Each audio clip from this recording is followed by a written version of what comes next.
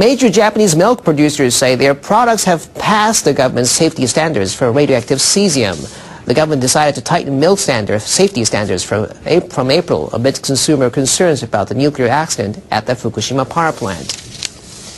Under the new standards, milk will be allowed to contain 50 becquerels of cesium per kilogram, or 1/4 of the current permissible level. The Japan Dairy Industry Association announced the results of radiation screening tests held at 124 factories, mostly in eastern Japan. About 60% of the milk factories, mainly in the Kanto and Tohoku regions, participated in the survey.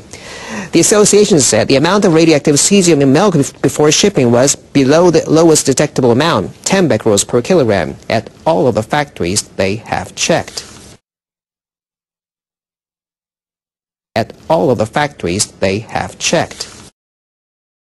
A group of evacuees from the Fukushima nuclear disaster has filed a compensation claim for more than $5 million with Tokyo Electric Power Company.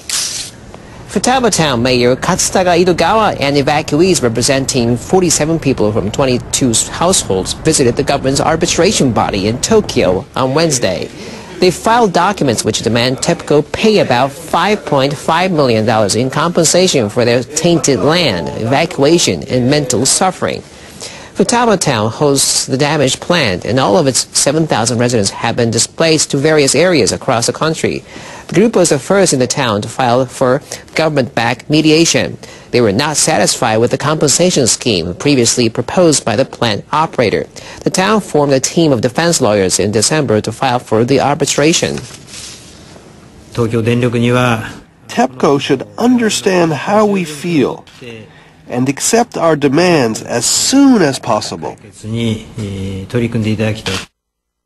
Futaba Town plans to file claims at the pace of one a month for the rest of the evacuees, who have already prepared for their documents.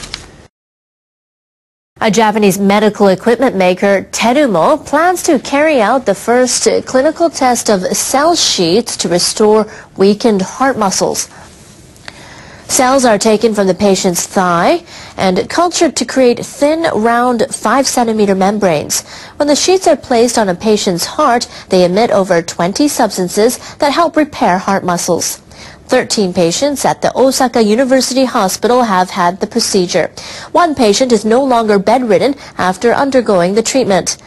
The Pharmaceuticals and Medical Devices Agency has approved Terumo's clinical trials. The company hopes to commercialize the product in 5 years. The patient's age is not a problem. Their condition will improve if the treatment is started while they are still resilient.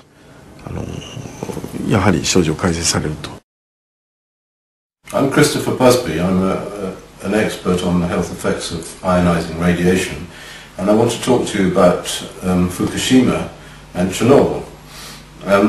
What I want to say is that the models that are used to determine the effects of radiation always concentrate on cancer and leukemia. And so the current risk model will say how many cancers are expected after Fukushima and how many cancers were expected after Chernobyl and so forth. But we know from Chernobyl that radiation causes a whole range of diseases, and one of the diseases that it seems to cause is heart disease. I want to talk to you about heart disease effects in children. Now, a colleague of mine, Professor Yuri Bandashevsky, became quite famous because he studied the effects of cesium-137 exposure to children in the areas that were contaminated by the Chernobyl accident in Belarus. He discovered in the late 90s, he discovered that the children who were contaminated to the extent of having only 20 to 30 becquerels per kilogram, which is not very much, of cesium-137, were suffering cardiac arrhythmias, the heart wasn't beating properly, and they were suffering heart attacks and dying. And it's a very serious matter. So it wasn't a question of leukemia and cancer in these children, although that occurred as well, but there were very high rates of heart disease in these children. So the children were manifesting heart diseases which are normally only found in old people. And this got me thinking about how this could be at what appears to be quite a low level of contamination. So I started looking into this, and what I found is truly extraordinary, which I shall share it with you. The heart of a child is at the age of about 2 to 5 is about this size, and at the age of about 10 it's about this size. And we know from measurements that have been made how many cells there are in the heart of a child. A 5-year-old child has a heart which is approximately 220 grams in weight. A lot of it, of course, is blood. So if you take the blood out and just you leave the muscle tissue, there's about 85 grams of muscle tissue in the heart of a child aged 5.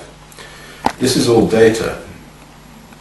Now we actually know also the size of the heart muscle cells. So we know how many heart muscles cells there are in a child's heart. There are about 3 billion muscle cells in a child's heart. So this is a number, 3 billion. And what we can do is we can put 50 becquerels per kilogram of cesium in a thought experiment. We can put it into this heart muscle, and a becquerel is 1 disintegration per second. So we can see how many disintegrations, that's how many electron tracks come from this cesium-137 in a period of about a year. And when we do this sum, and it's really simple, it can be done on the back of an envelope, what we find is that there are many, many more electron tracks traversing the cells than you can imagine. And in fact, it works out that if only 1% of those cells were killed by the electron tracks from that level of cesium-137, if only 1% were killed, you would lose 25% of all the muscle cells in the heart. And this is very serious because the heart is an extraordinary organ. The muscle cells in the heart are autonomous. They just contract and they contract and they contract for the whole period of the life of the individual. And every day they pump 7,000 litres of blood through the body. Truly extraordinary. And we live for 70 years. So this heart beats away continuously for the whole of your lifespan. But of course these cells are non-replaceable by and large. It turns out that only 1% of these cells can be replaced in a year. So if these cells get damaged, or if a particular number of these cells get damaged, they cannot be replaced in a short period of time. So a year's exposure to 50 becquerels per kilogram of cesium-137, and incidentally, cesium-137 we know from experiments binds to muscle. So this is where it goes. Just like iodine goes into the thyroid gland and strontium goes into the bone and it goes to the DNA, cesium-137 goes to muscle. So it will concentrate in the muscle tissue of the heart.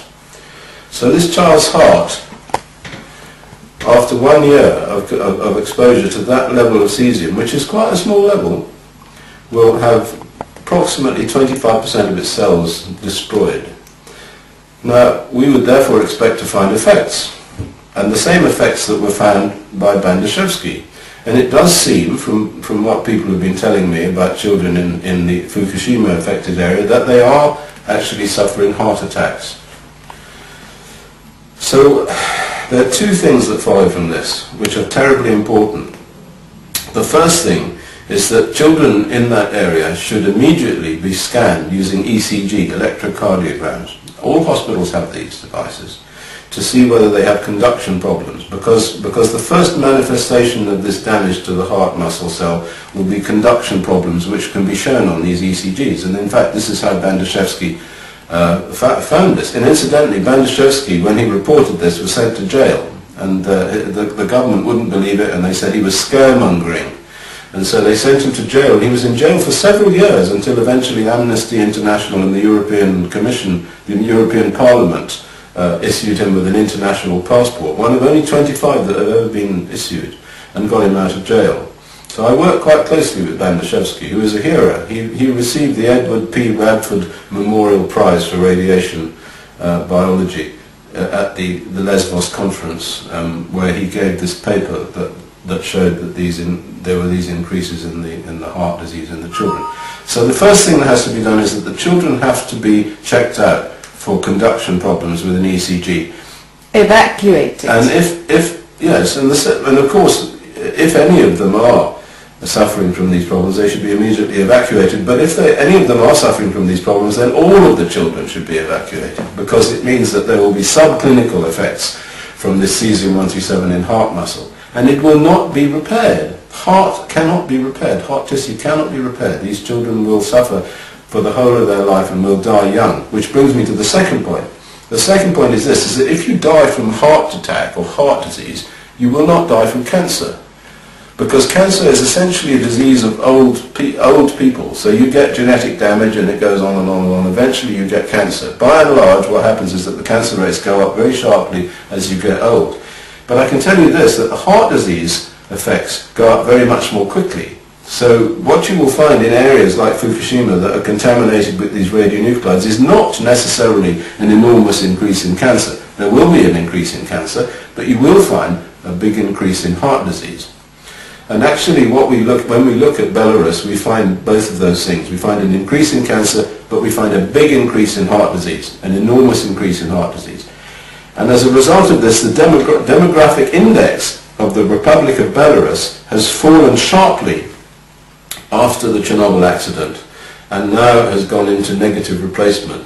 So in fact, if it goes on like this, the population of Belarus will disappear. And this is what we will expect to see in Fukushima. So I'm warning you all now to start looking out for heart disease, heart attacks, and keep getting the children out of there quickly. This is all simple stuff. You can do these calculations, and I've done these calculations, and I've produced a report which will be put on the internet shortly, and that you can have a look at. And we have also, the European Committee on Radiation Risk has also released early the Bandashevsky paper that he gave at the Lesbos conference, and that is on the website of the European Committee of Radiation Risk, which is www.euradcom.org, EURADCOM. So thank you for listening.